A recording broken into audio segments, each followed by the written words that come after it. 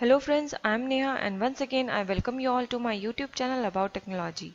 In this video tutorial we'll be discussing about what OLTP and OLAP is, why there was a need of these two different kind of operational systems and how they differ from each other. So without any delay, let's get started.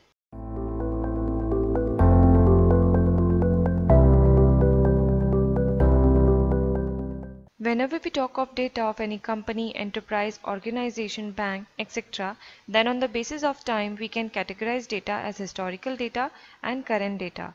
In day-to-day operations, historical data is rarely accessed and the current data is accessed frequently.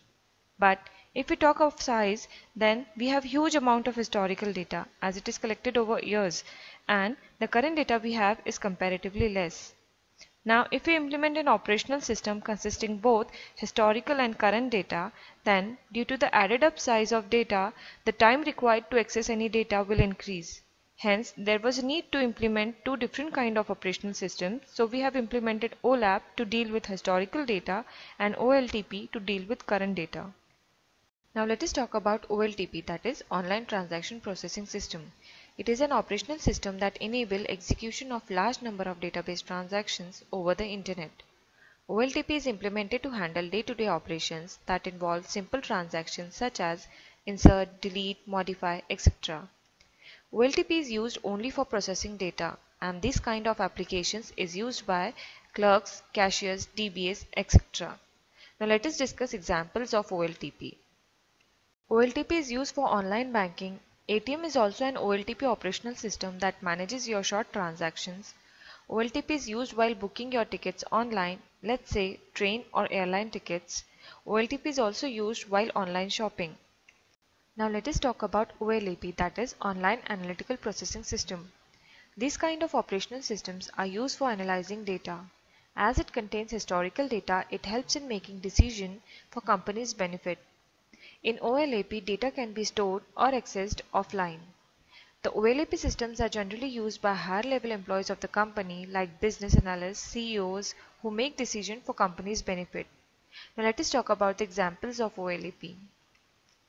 OLAP systems are mostly used for planning budgets, making sales strategy, analyzing market for promoting new products, and nowadays it is even used by digital platforms such as YouTube, as it recommends you videos based on your watched history.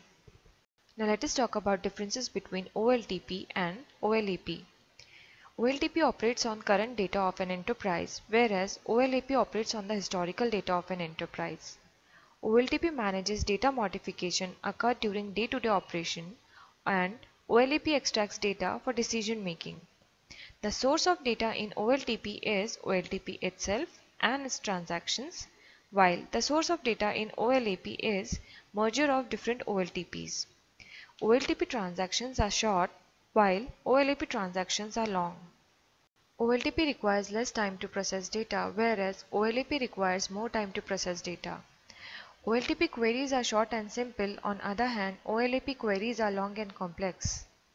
OLTP database has normalized tables, whereas OLAP database doesn't have normalized tables.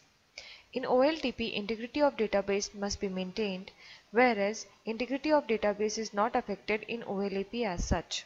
OLTP uses traditional database to store data, however, OLAP uses data warehouse to store data. End users of OLTP are clerks, cashiers, DBA, etc., whereas the end users of OLAP are business analysts, CEOs of the company. OLTP require comparatively less space when compared with OLAP. Backup of OLTP is taken regularly, whereas the backup of OLAP is taken rarely. For more details, you can refer our official website techdifferences.com. I had provided URL for the same in the description below. Please like and share this video with your friends and family, and don't forget to subscribe our YouTube channel about technology. Keep checking the channel for further updates and put your comment and queries in the section below. We'll be back again soon with a new video. Till then, take a good care of yourself.